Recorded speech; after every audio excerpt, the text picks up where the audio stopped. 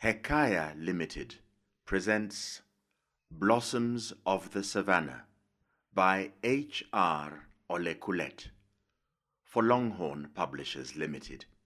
Chapter 1. Taiyo stood in the shadows by the window, her back to the room. From her vantage position on the third floor of the building, where their flat was located, she had a bird's-eye view of the sprawling town. The rising sun shone on rooftops, giving them a yellowish tinge. Across the roads that crisscrossed the town, diminutive figures of men and women hurried briskly to their places of work. Uniformed schoolchildren, rucksacks on their backs, jostled boisterously as they alighted from one matatu and boarded another. Beneath her, down at the courtyard, she could see her father moving and fussing. He was organizing and directing with obvious shortness of temper the loading of 2 10-ton lorries. He was gesticulating violently, apparently reprimanding loaders for being slow and inept in carrying out the task before them. Taiyo knew her father well. He was not a man who cared to have his well-laid work plans delayed or disrupted. She had noticed that he had become even more belligerent ever since the family learned that he had been retrenched, and they were now being forced to vacate the house and relocate to the rural town he had left many years back. Although the distance would not allow her to hear what he was telling the loaders, Taiyo felt a mild but quite genuine twinge of sympathy for the poor fellows down there, for she knew the sting of her father's tongue. It reminded her of her own recent battle with him when he denied her permission to travel to Mombasa with other young men and women who had been selected by an FM radio station to attend an extravaganza. She had stubbornly put up a spirited struggle, but the battle was so predictably and utterly lost. That had left a wound in her heart that was still too raw to probe. Her rage, she realized, was still seething within her. The simple faith and certainty of childhood upon which her life until then had been found had failed her.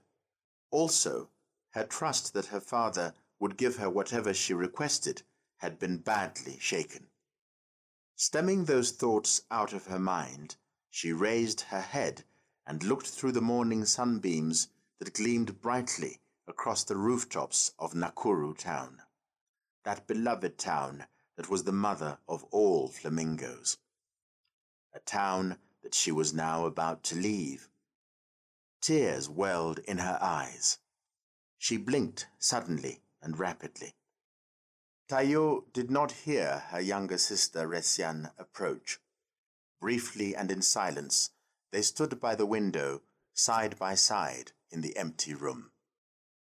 As far back as the two sisters could remember, they had always stood by that window every Sunday morning before they went to church. But their little habit of observing what went on below the streets of the town was made poignant that morning. It was going to be the last time they would do this. Resian leaned forward and lifted her face to look into her sister's large brown eyes. She spoke very softly, but her words were distinct, and her voice very clear in the silent, empty room. Taiyo eyeyo, what do you think life is going to be like in Nasila? For heaven's sake, Resian, Taiyo said, turning round to face her sister. How am I supposed to know? I suppose it's going to be very different from the kind of life we're used to here, isn't it? Most likely so, yes. It seems so very strange, Resian pressed on relentlessly, to be leaving Nakuru town. We have always known that it was our father's plan to end up in Nasila, Taiyo told her sister, trying hard not to answer her directly. That is why he built that shop that he has always spoken about. Now that he has been retrenched, she hesitated a moment. It transpired that the more she spoke of the relocation, the harder the reality that she was about to leave Nakuru town for good hit her. The 20 years of her life had been spent there. She loved its crowded streets, the bustle and excitement of its wholesale and retail markets, and the boisterous bus stage. But the most painful to leave behind was her boyfriend, Lenjir, the lank, dark-haired, blunt-faced young man whose big, languid eyes had always smiled at her warmly, fostering in her the dreams of young womanhood. "Taiyo and Resian called, lifting her head to look up suspiciously into the face of her tall sister. "Is something amiss?" "No, nothing is amiss." "I'm somehow worried, dear sister." Resian's voice dropped a little with apprehension. "What do you think will happen to us if the shop father intends to open does not become as successful as he hopes?" "Resian yo. I don't know any better than you. Father thinks the shop will be a success. I overheard him tell one of his friends that he was going to stock agricultural inputs such as fertilizer, seeds, animal drugs and chemicals. Nasila is an agricultural area, and business is bound to do well. Let us have faith in him and hope for the best." "I don't want to work at the shop," Resian declared, her pretty face hardening and her voice sounding petulant. "I want to come back to Nakuru and join Egerton University. I want to take a course in veterinary science and become a veterinary doctor. I want to read everything that there is to be read and put on the graduation regalia at the end of 4 years. Yes, I like to be called Dr. Resian Kaelo." "You aren't laughing, are you?" "I mean it." "I'm not laughing, little sister," Taiyo said fervently. "You know too well that it is also my ardent ambition to join the university. How nice it would be if Father were to allow the 2 of us to join. I would love it." "It would be wonderful," Resian said excitedly, the elation evident in her voice. "You will then persuade Father to allow us to come back to Nakuru and join the university, won't you, Taiyo?" "I can't promise that with certainty," Taiyo said, and tore her look away from her sister's face. "You know the stubborn nature of Father." She looked down into the courtyard, where their father was still busy moving from one lorry to the other, making sure that their furniture was loaded as fittingly as possible, so that it did not break on the way. When she heard him yell at one of the workers, a cold knot of anger and resentment tightened in the pit of her stomach, a flash of almost physical pain. She wondered what made her sister think she would be able to persuade their father to allow them to come back to Nakuru and join the university if that was not his intention. Once more she recalled with bitterness how her father's refusal to allow her to go to Mombasa and participate in the musical extravaganza had nearly damaged the father-daughter relationship that had always been remarkably close. "Please try to talk to him, won't you, Taiyo?" Resian pleaded persuasively. "He always listens to you, and this time round he will. Just try." "I'll try," Taiyo said doubtfully, to close the delicate subject. Behind them, and from the adjacent room, their mother's voice rose, the edge of complaint in it making them take keener interest on what was happening down there at the courtyard. At that very moment, their father craned his neck and looked up, as if to see what they were doing at the window. "Taiyo, what on earth are you doing there at the window, instead of helping me pack?" their mother asked sharply. And to Resian, "Run downstairs and check what is happening." Are we ever going to leave? They have completed loading the lorries, Yeyo, Taiyo said nonchalantly. Turning to her sister and nudging her urgently, she added, Here comes Vava. Quick, let's go. We better be found in the company of Yeyo when he comes, otherwise he will spoil our day with his sharp tongue. They giggled as they rushed out. The two girls were with their mother, gathering suitcases, placing them at the doorway, ready to carry them downstairs, when their father entered the now empty living room. Ready to go? Kaelo asked, addressing no one in particular. We must start our journey straight away, if we are to get to Nasila early enough to offload the trucks and arrange the furniture in our new house. That short speech poignantly brought reality to them. They were now about to leave Nakuru town for good. Ole Kaelo cleared his throat loudly. His wife, Mama Milanoi, took out a handkerchief from her pocket and blew her nose. The four of them stood there for a moment in a sudden silence, each one of them keeping their thoughts to themselves. But one thing that was clear to all of them was that the flat that had been their home for so many years, stripped of all furniture, of all personal possessions, all books, pictures, and ornaments, now looked bleak and shabby.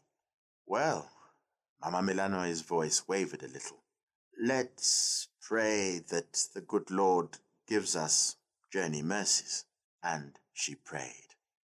Then, with a last glance about her, Mama Milanoi got hold of one of the suitcases and led the way out of the flat. Her husband followed, and together they preceded their daughters out of that flat. Taiyo was the last to leave. She turned at the doorway, stood for a long moment looking back into the room that she had seen all of her childhood. Then, with tears in her eyes, firmly closed the door and followed the others down the stairs. Minutes later, when all of them were settled in the 14-seater minibus that Ole Kaelo had hired for them, the journey began in earnest. Father and mother sat in the front seat, while the girls shared the back seat with the suitcases and other hand luggage. The two lorries snaked ahead of them. Mama Milanoi settled in her seat, and the vehicle sped steadily out of Nakuru town. She gave thought to the bigger picture of their relocation. When her husband broke the news that he had been retrenched, she was dumbfounded. It was as though a thunderbolt had struck her out of a midday blue sky. Ever since she got married to Ole Kaelo 22 years earlier, Agribix Limited had been her husband's employer and the sole source of her family's livelihood. Now that it was closing its door on them, she felt as if Providence itself was turning off the valve that supplied the vital air that sustained their lives. But her husband had received the distressing news stoically. He had said it was an inevitability that was always coming. It began its journey the day he was engaged, and now, like a baby who must be born at the fullness of time, this had come to pass. He counseled and convinced her that she had nothing to fear, for he had prepared for that eventuality. He was of the opinion that they could go back home and start afresh, embrace the life of their community. Once she was convinced that relocation would enable them to begin a new phase of life, she became unflaggingly enthusiastic. She began to see in her mind how a brand new house and a well-stocked shop that her husband promised to set up on the right side of Nasila town predictably offered glamour and a chance to be associated with the great and the powerful of the land. She saw a chance for her family to join the good fortune enjoyed by those who already happily settled in the rural town. But above all, she thought, it would be easier to marry off her two girls in the new town than in the melting pot that Nakuru town had become. Yes, 2 sons-in-law from reputable families in the land could easily catapult them right into the center of the affairs of the community. That could be the re-entry point into the community that they had been thinking about, she thought contentedly. There was, however, a dark spot in the whole affair. Women friends from Nasila, who had visited her in the past, had asked her very intrusive questions regarding her daughters. At that time, she dismissed them as busybodies who enjoyed intrusion into other people's affairs. But it now dawned on her that those could be the mothers of her would-be sons-in-law. The words they used to describe the status of her daughters came back to haunt her like demented spirits of a past that was better forgotten. Intoye nemegalana, they had called them contemptuously. On his part, Parsime Ole Kulet sat quietly beside his wife, his mind roaming the distant past in reminiscence. He knew that he had worked his fingers to the bone over the years, preparing for that day when he was no longer going to be employed. He was on his way to opening up his business. Not that he felt any particular excitement or pleasure. He was a man to whom disappointment came more easily and naturally than contentment, and that latter attribute fired his ambition to always strive for the stars. It was characteristic of him that, surrounded by what other men would have considered evidence of a well-earned, successful life, he felt nothing but the need to strive even harder to achieve better results. He had a contentious mind that seemed to question every aspect of his life. Although he was blessed with a shrewd brain and a pugnacious obstinacy that had stood him in good stead in the struggle to rise through the ranks from a clerk to the coveted position of commercial manager of the Agribix Limited, he still saw only the greater successes of others. Even on the family front, he felt cheated by nature. For although it had been his prayer to get at least 3 boys, he had ended up with 2 girls. But even more obnoxious was the fact that despite all his achievements, it seemed to him that his younger brother, Simiren, who remained in Nasila, had been more appreciated and was considered the cultural head of the Kaelos by the community. That hurt him, but it did not worry him. Since childhood, he had been aware, without self-pity, that no one really liked him. That, too, did not bother him, since in his mind, to pursue the easy and worthless admiration of others was a sign of weakness of character. Nature had not, however, been totally inconsiderate. It rewarded him with a gem in the form of his wife, Jane Milanoi.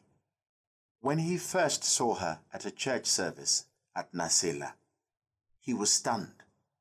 She was then hardly 18. Her body had now ripened to a sensual womanhood completely at odds with her childlike face.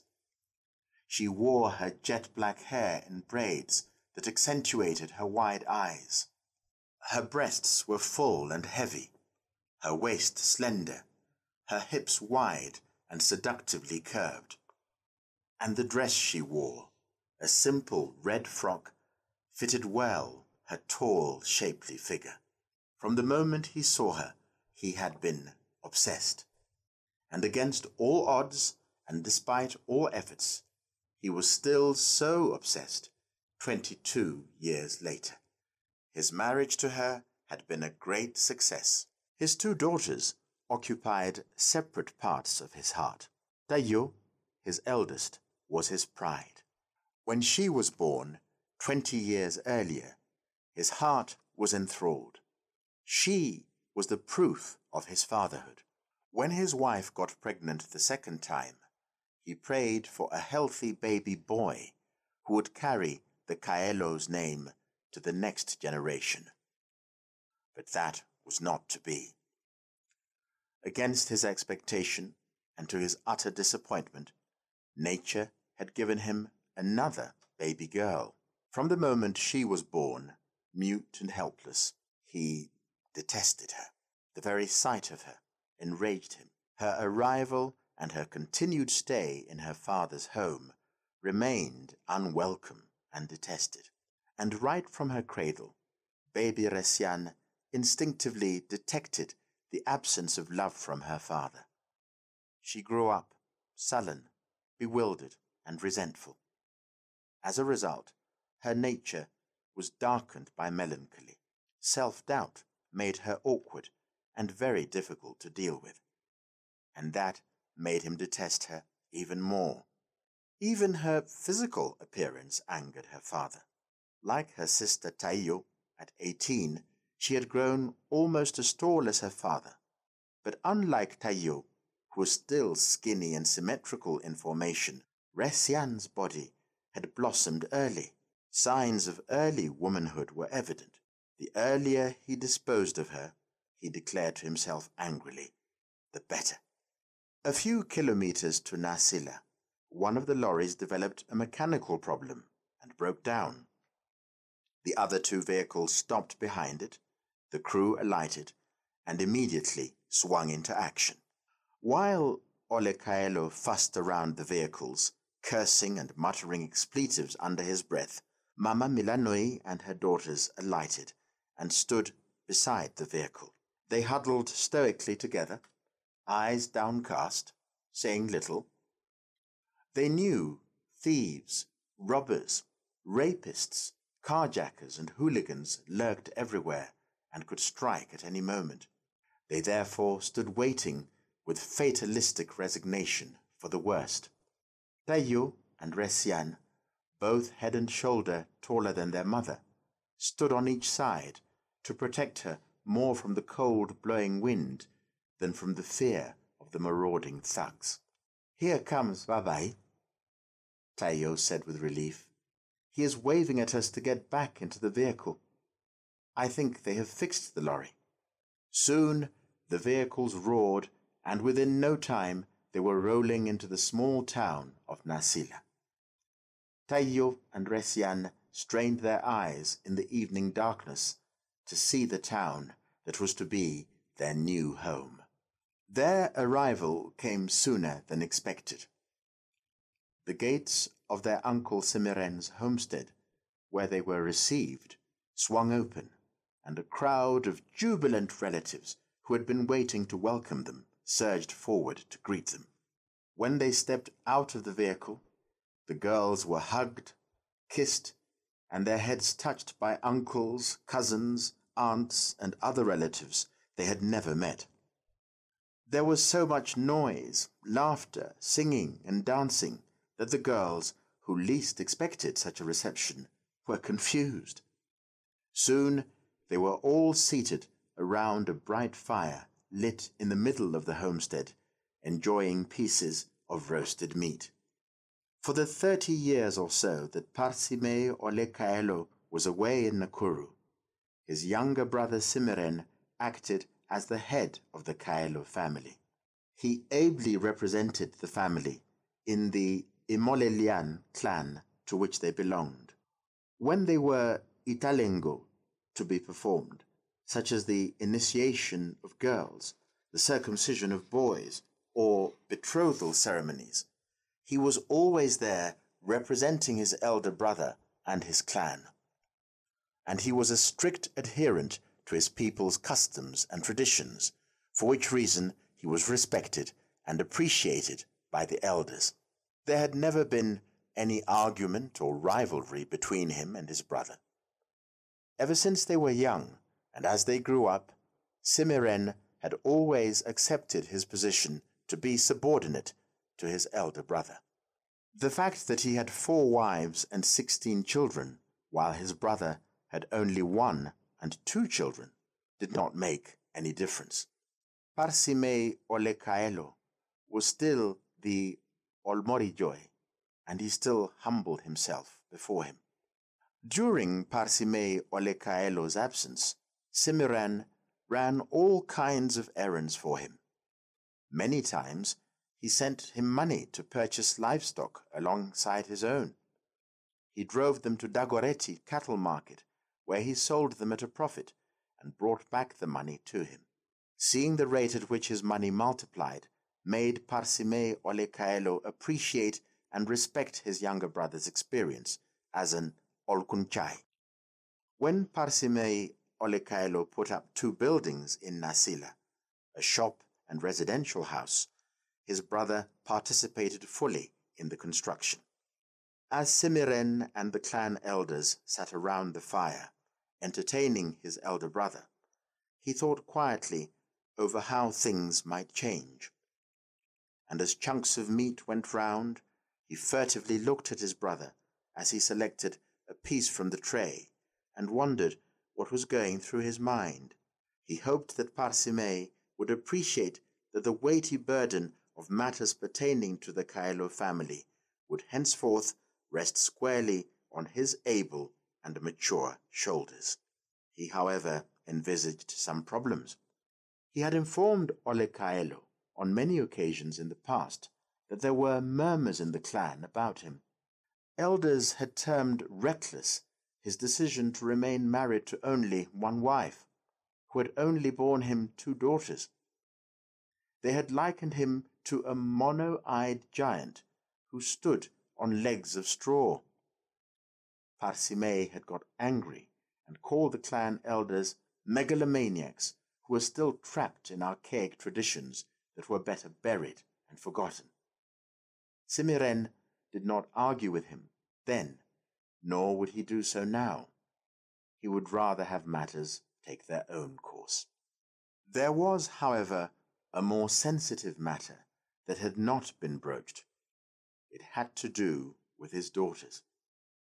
He had hardly given thought to their age earlier, but when he saw them that evening, he knew they should have left home long ago. It would not take long before his brother earned himself the derogatory name of the father of Intoye Nemegalana.